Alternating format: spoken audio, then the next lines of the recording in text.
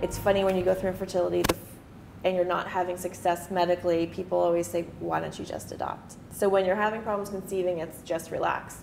And when you're having problems with medical treatment, it's just adopt. And it's not just anything.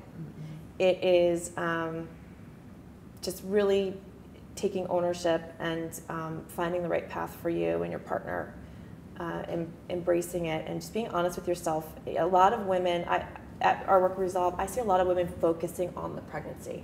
Pregnant, pregnant, pregnant, pregnant. And sometimes you have to grieve that loss of never being pregnant in order to be a parent. So it's another part of this is, you know, telling young women, if your end goal is being a mom and being a parent, there's lots of different ways that it can happen. But we are a baby bump focused society, and you know, we're on baby watch for so many celebrities, that if we just, you know, embraced the way families are built, I think we'd all kind of drop or help reduce the stigma.